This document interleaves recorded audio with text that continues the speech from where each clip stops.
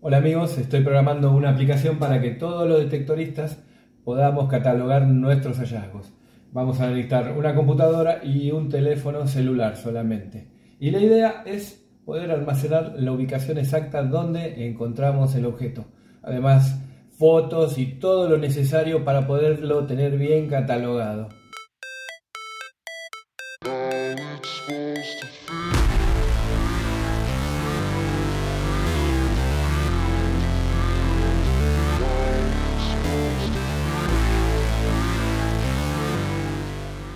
El sistema, haciendo clic acá, vamos a abrir la pantalla a donde podemos ingresar todos nuestros hallazgos. Todo va a arrancar a partir de acá. Haciendo clic, vamos a cargar una imagen del hallazgo. La idea es tomar una foto en el sitio a donde nos encontramos, a los fines de poder geolocalizar la ubicación exacta a donde estaba el objeto enterrado. Es algo que vamos a poder almacenar para consultar. La fecha y la hora, que también se van a cargar automáticamente. Además, todas estas otras opciones que hay que ingresarlas manualmente. ¿Qué tipo de objeto es? Por ejemplo, puede ser una hebilla o una moneda. También de qué metal es, de dónde es el objeto, de qué periodo es, en dónde lo encontramos. Esto es para canalizar la búsqueda más allá de la geolocalización. Y también el detector que usamos o quién fue el detector. Acá también va el ID que te dio el objeto. Bueno, como ves, vamos a poder almacenar hasta 5 fotos del hallazgo, además de valores como el peso, el ancho, etc. Una vez que carguemos todos estos datos, vamos a poder hacer una búsqueda combinada haciendo clic acá. Esto nos va a traer los resultados. Por ejemplo, podemos buscar todas las medallas de bronce que encontré desde el año 2021.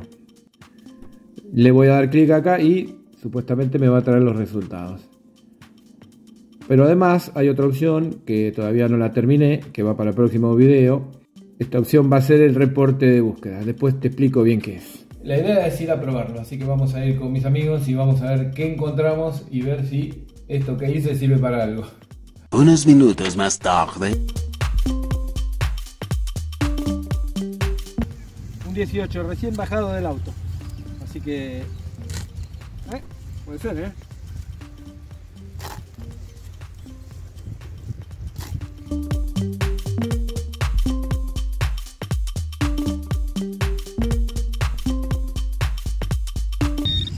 Esta, mirá. El primer puntal del día. Bueno, mira, primera monedita, ahora sí, 5 centavos de 1972.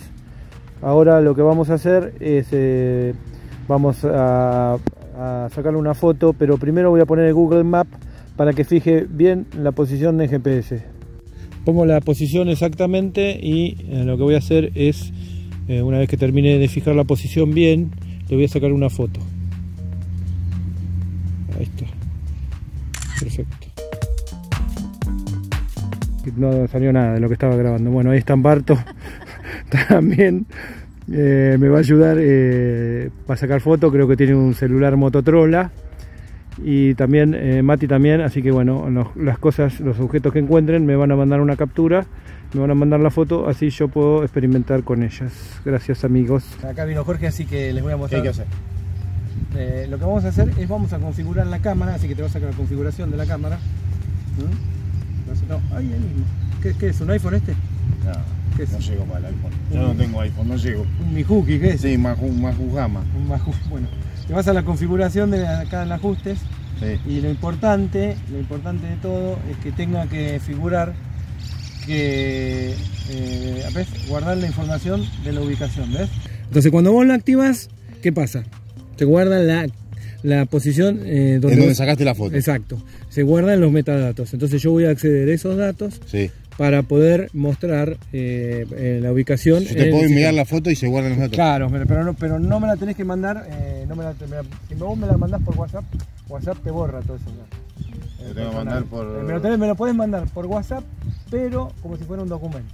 Como documento. Entonces, cada monedita, cada cosa que encuentres hoy, porque es una prueba, mándamelo. Entonces yo hago cosas. ¿Cómo es la marca del celular? Xiaomi. sea como mi chunga. Bien, justo lo cambié de modo, ahora lo puse en campo 2, me marcó un 10, creo que está muy arruinada, pero creo que es una moneda de cuproníquel, así que bueno, es bueno para probar el campo 2 acá en el parque, pero también es bueno para el sistema, para probar el programa. Recién ahí al ladito saqué una monedita de 10 centavos austral y ahora mira, acá la veo, recién por sacar una cadena de plata. Creo que es que tiene medalla todo, porque si no, qué raro, ¿no? Que haya sonado también. A ver, acá está, sí, mira, con un corazoncito. Acá está, mira. Acá está. Viste como te decía. Una cadena de plata con un corazoncito. Bueno, lindo hallazgo, ¿eh? A ver cuál es. ¿A dónde? Sí, no, de plata, sí, de plata. Sí, es de plata, genial. Todavía nada de oro, pero está completa. 18, 19 te marcó. Bien, dale. A ver, sacala. Sacale la fotito. Sí, muy bien. Es bastante grande, ¿eh? Parece que sí. Está. Sí, es normal que se parta. Bien. Bueno, a ver, pasa. Mira, tiene algo. Tiene, sí. Unas llavecitas. Están buenísimas. Un llaverito tiene. Señales que nadie saca acá en el parque porque son 22, 23. Y mirá lo que era, 22, 23, anillito de plata. ¿Qué te parece? Sé que iba a ser una alianza, pero no, era un anillo interesante, ¿eh? Mirá cómo no está. Acá en esta zona saqué el anillo de plata recién y mirá, no sé, me hice un montón de amigos tengo ahora. Como seguidores de Instagram, pero de la vida real son estos. Vengo encontrando muchas monedas, pero bueno, estas las quería filmar porque mira, justo 2 de 50 centavos de 1994, en el mismo pocito. ¿Qué te parece? Genial, ¿eh? 6 horas y media después. Bueno, estos son todos los objetos que encontramos con Mariela, son como 40 monedas, algunos otros objetos más y bueno, lo importante, ahí tengo el calibre, ahí tengo también la balanza, esto es lo importante, lo que vamos a medir bien, pero vamos a cargar todo porque es importante para lo que estoy programando, ¿no? Que estos objetos estén bien clasificados. Y para la parte que me falta, para el reporte de búsqueda del día. Bueno, vamos a empezar a grabar y como te decía al principio, hay que hacer clic acá. Y vamos a ir por el orden de que se hicieron las fotos, solamente para ir ordenado, nada más. Así que bueno, ahí apretamos esta, es la primera monedita que saqué. Es la primera monedita, acá está. Y bueno, como no quiero guardar fotos de estas monedas porque son monedas comunes, lo que vamos a hacer es lo siguiente. Mirá, acá arriba puse un catálogo de monedas que se puede ir actualizando, por supuesto. Así que bueno, vamos a grabarlo. Mira, justo estuve trabajando recién con eso. Así que bueno, tengo la moneda que yo quería, ya la tengo catalogada. Seleccionar, ahí está, mira. La encontré en el parque con el Equinox 800. Le voy a poner que lo encontré yo. Así que lo vamos a modificar. FX. Bien, salimos. Equinox 800 es una moneda de aluminio, 5 centavos, Argentina, peso ley. La moneda como yo quería. Bueno, le damos guardar. ¿Estoy seguro de guardar? Sí. Y ahora fíjate vos, me pregunta si quiero cargar otro hallazgo y me va a mantener todos los mismos parámetros menos los del objeto. Por ejemplo, ¿ves? Ya no está más coordenada, no está más la fecha, hora, borró las fotos. Así que lo que tengo que hacer es cargar la siguiente foto. Y lo que voy a hacer es voy a borrar la última. Las voy a ir borrando. Bien. Vamos a cargar la siguiente foto. Y la siguiente foto es vamos a ver, no se ve bien. Podemos arrancar por acá. Y acá nos va a mostrar bien. Fíjate vos. Puedo ver ahí.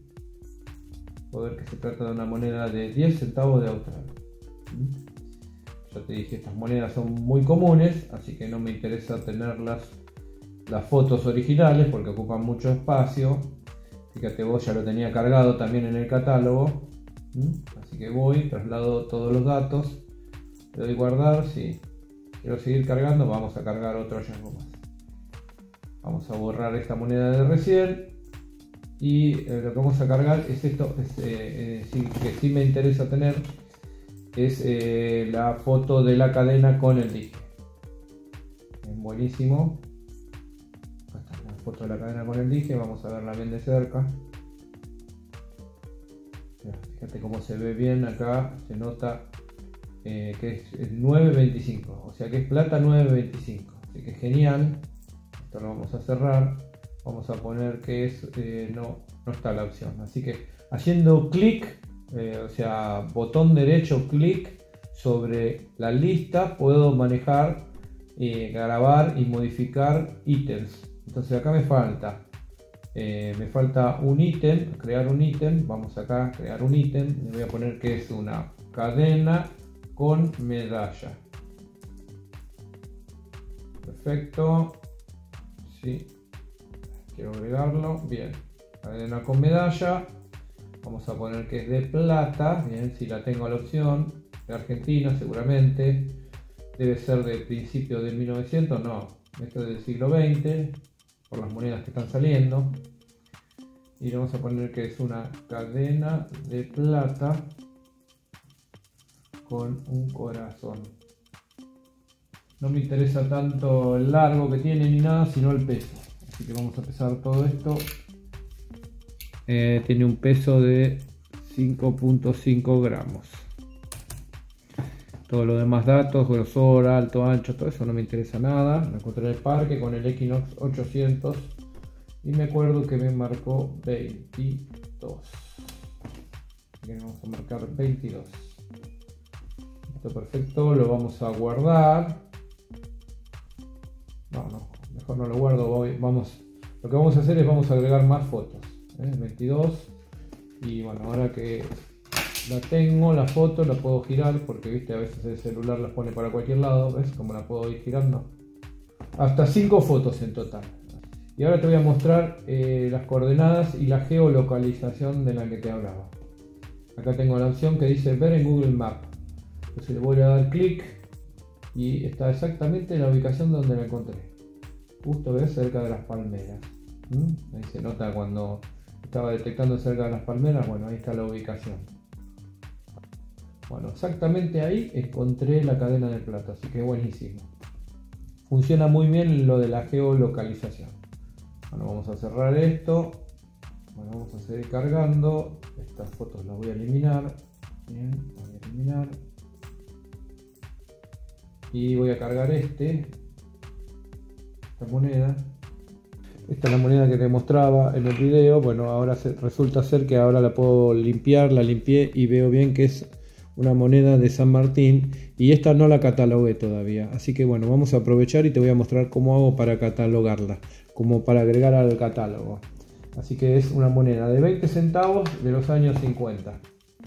Así que lo que vamos a hacer es lo siguiente. Vamos a decirle que es una moneda de cuproníquel. Mira, no está la opción cuproníquel. Así que botón derecho sobre material. Hago uno nuevo. Vamos a ponerle cuproníquel. Bien, perfecto. Si salimos, elijo cuproníquel. 20 centavos. Vamos a poner que es de Argentina, del siglo XX. Y vamos a robarnos las fotitos. Numista, 20 centavos, 1951, 1951, Argentina. Bien, entramos. Ya tenemos, es esta la moneda. Acá tengo todos los datos. Y desde y cuándo fue. Desde 1951 hasta 1952. Así que me voy a robar las fotos. Bien, vamos a guardar acá. Una foto. Tengo la otra foto, 1951 a 1952. Vamos a seguir copiando datos. El peso es 4 gramos, 21 milímetros, 1.5. 4 gramos, 1.5 el grosor y 21 milímetros de diámetro. Perfecto. Esto me marcó exactamente 10. ¿De acuerdo? Me marcó exactamente 10. El gato tiene hambre. Bueno, vamos a cargar las fotos como te decía. Y vamos a cargar la segunda foto. Perfecto. Foto 1, foto 2. Y acá tengo un botón que dice guardar como preset. Entonces con todos estos datos que yo cargué, moneda de cuproníquel, Argentina del siglo XX, 5 centavos y todo esto, peso, grosor, diámetro, todo eso, inclusive el B y D, me lo va a guardar el catálogo. Entonces le doy así, guardar como preset, sí, perfecto, guardado. Cuando voy al catálogo, entonces tengo, mira, 5, 20 centavos, 20 centavos, ahí está, perfecto. Le doy seleccionar y ya me las guardo como preset. Le vamos a dar guardar, perfecto, sí. Bueno, voy a cargar todo lo demás que falta y cuando termine te voy a mostrar los resultados de búsqueda. 2000 años más tarde. Listo, ya terminé de cargar todo. Mirá cómo va creciendo el catálogo de monedas. Las fui ingresando a medida que aparecían hasta ingresé una ficha de teléfono que suelen salir cada tanto. Y ahora vamos a realizar una búsqueda. Voy a seleccionar la fecha que quiero. Exactamente quiero saber lo que encontramos el día 3 del 8, que fue el día de la búsqueda. Puedo utilizar todos estos otros conceptos para filtrar, pero por ahora solo vamos a seleccionar la fecha. Y acá está el resultado, me trae 48 objetivos en total. Ahora voy a filtrar por detector. Por ejemplo, seleccionamos Mariela, encontró 11 objetivos. ¿Ves? Acá está la cadena de plata. Al final le agregué una foto más. Ahí podés ver bien, los dije que en forma de llavecitas.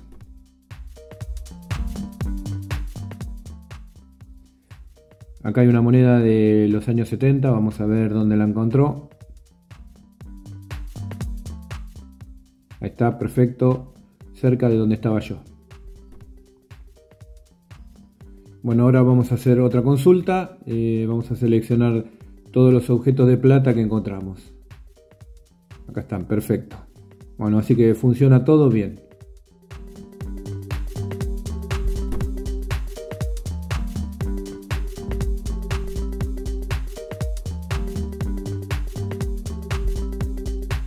Bueno, más o menos en 15 días ya lo tengo listo y va a estar disponible para los miembros del canal que tengan el rango aventurero. Así que si no te uniste al canal, hacete miembro, que te puedes hacer al miembro acá.